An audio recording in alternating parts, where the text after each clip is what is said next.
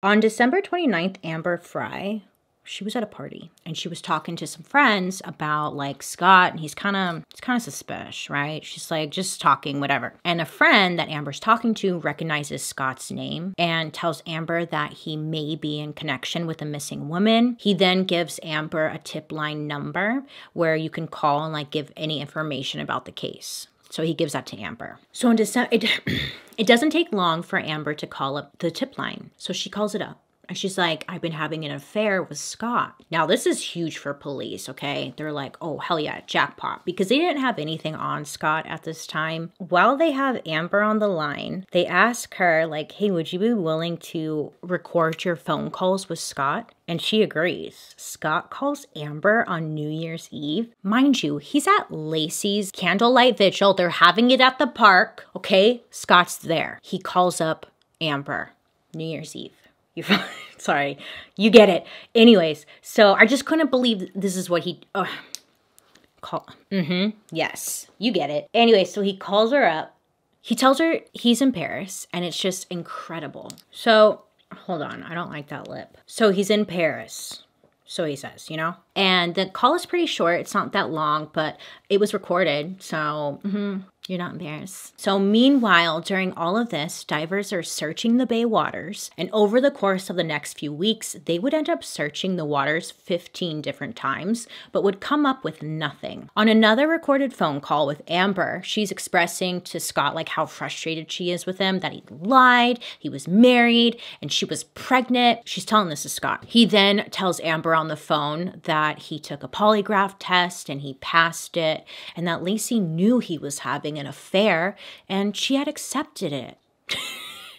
What an idiot. Sure, buddy. Sure. On January 13th, the media got word that there was a mistress involved. They ended up running a story about Amber. On January 24th, Amber was forced to come out to the public with a statement due to the harassment she was receiving. Many believed that she was doing this for attention, thought it was selfish, thought she was just trying to get something out of this. But Amber was like, people are accusing me of being involved and stuff. Like, I have to come out and give a statement if I want to take some control of her involvement. But even after she came out and gave her statement, people still ripped her to shreds and thought it was for selfish reasons. You literally cannot win. So after Amber came forward, Laci's family also came out with a public statement, now showing more doubt in Scott's story and his involvement. They really didn't think that he was responsible for this, like not at all. Police at this time had placed, secretly, a GPS tracker on Scott's car, and they were following his every little move. Scott had made 5 different trips out to the Bay Marina. He would pull up to the same exact spot, sometimes staying there for a while,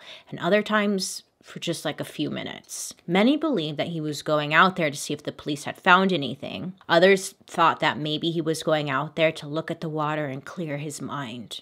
We're not really sure. All of the news about Laci's disappearance, the affair, Scott being weird, there was so much media coverage on this, which led to Scott Peterson sitting down with Diane Sawyer for a TV interview on January 28th, 2003. During this interview, he confessed to the affair, but said that he had told Amber the truth, that he was married and just tried to clear his name. Now, during the interview, Scott gets a little emotional and starts to cry. But of course, everyone at home was like ripping apart his little cry session, because during the interview, he's like, tears are running down his face. But not once did he wipe the tears from his face. And I know that may sound dumb, but investigators explained it in a way I never thought of. He let the tears run down his face, and most people would go and like wipe the tears. Like it's just a reaction. You really have to think about it. Like, don't wipe the tears, let it drip. Especially if you're on TV, like you're already insecure that you have a camera on you, there's lights, someone's interviewing you, like you're already feeling kind of insecure. So most people would wipe their tears away, but Scott just let the tears stream down his face. It just felt like he wanted his tears to be seen. After this, Scott was laying pretty low, but then a car dealership comes forward saying that Scott just sold Laci's car and then purchased a new truck. Not a good look. 2 more women later come forward saying that they too also had an affair with Scott within the last couple of years. Both had similar stories. Scott would wine and dine them, make them feel real special. And then once they found out that he was actually married, they dumped him. In February of 2003, that's when police asked Amber to stop recording the calls with Scott. They were worried that it might be used against her if they go to court, but Amber's phone records show that he was still calling pretty damn often. On February 10th, that would have been Laci's due date for baby Connor. With great sadness, the family and friends had another candlelight vigil at the park for Laci and Connor. February 10th was also Amber Fry's birthday. Scott spent his day getting Amber a birthday gift and trying to meet with her. On February 18th, police were able to get another search warrant for Scott's house. And they don't really find anything other than Scott had subscribed to a bunch of porn channels on his TV. Of course, the media was like, oh my God, Satan loves porn. The media seemed to focus pretty heavily on this porn thing, a little too much. So they don't really find anything during this search, but they were able to get some of Laci's hair from her hairbrush in hopes to match the hair in the pliers that were found at Scott's work.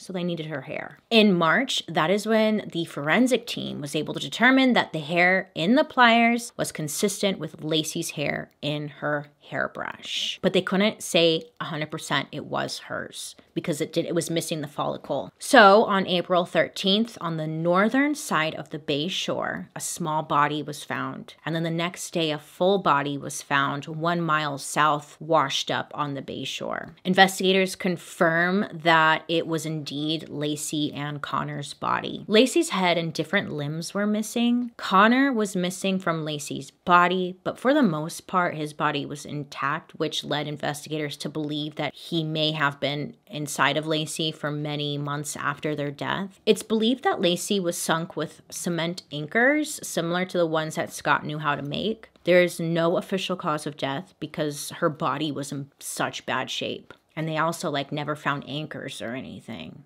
Oh my God, what if she wasn't even, what if they just dropped it there? Sorry. I was just thinking. Police felt they had enough evidence to make an arrest, but at this point, Scott was nowhere to be found, okay? He had disappeared. Luckily for police, though, they were able to track Scott's whereabouts through his cell phone and realize that he was down in San Diego. Now, they were trying to move fast because they were thinking that Scott was going to make a run for the border and head to Mexico. So they were trying to get out there quick. And they were able to locate Scott at a golf club, and his appearance was completely different. He dyed his hair. He dyed all of his hair blonde, including his eyebrows, and now he had a goatee that he also dyed blonde. It was more like orange because he didn't tone.